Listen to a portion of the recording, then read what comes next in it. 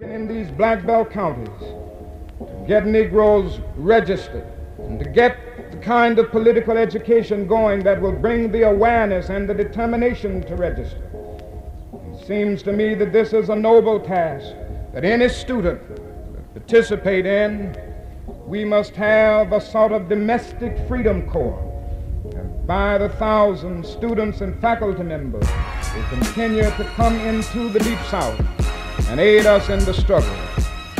In short, that is still a great deal of work to be done.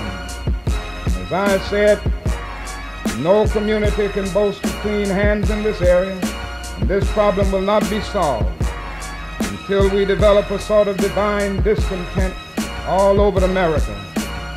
There are certain technical words within every academic discipline which soon become stereotypes and cliches. Every academic discipline has its technical nomenclature.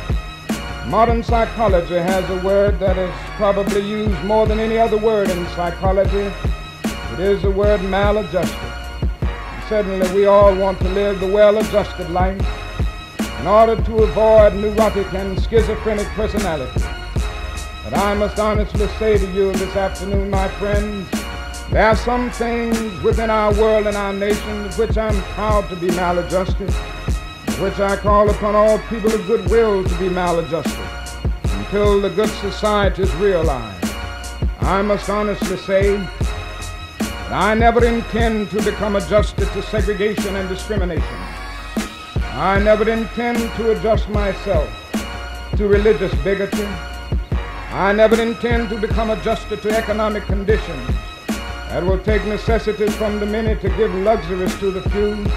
But I recognize that there are between 40 and 50 million of our brothers and sisters in this country who are perishing on a lonely island of poverty in the midst of a vast ocean of material prosperity.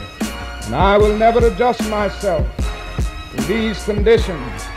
I will never be satisfied until all of God's children will have the basic necessities of life. I must honestly say that I never intend to adjust myself to the madness of militarism, the self-defeating effects of physical violence. But in a day when Sputniks and explorers are dashing through outer space and guided ballistic missiles are carving highways of death through the stratosphere, no nation can win a war. It is no longer a choice between violence and non-violence. It is either non-violence or non-existence. The alternative to disarmament, the alternative to a greater suspension of nuclear tests, the alternative to strengthening the United Nations and thereby disarming the whole world may well be a civilization plunged into the abyss of annihilation. And so maybe we need a new organization in our world, the International Association for the Advancement of Creative Maladjustment.